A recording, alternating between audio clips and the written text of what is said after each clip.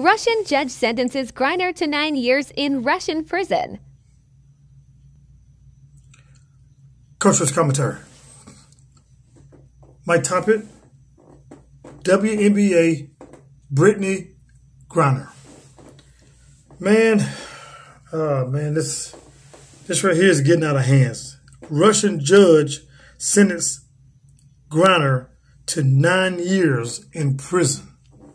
Russian prison. You know what I'm saying? So, man, president, whoever, need to get that girl from over there, man. You don't want that girl to be over there for no 9 years in Russia. Yeah, ain't no telling they're going to do to that.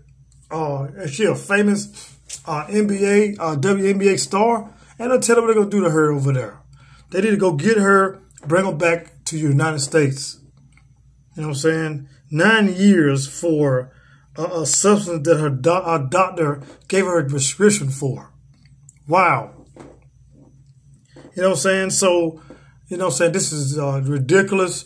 Y'all need to go get this superstar from over there. She don't belong over there. She made a mistake. Okay.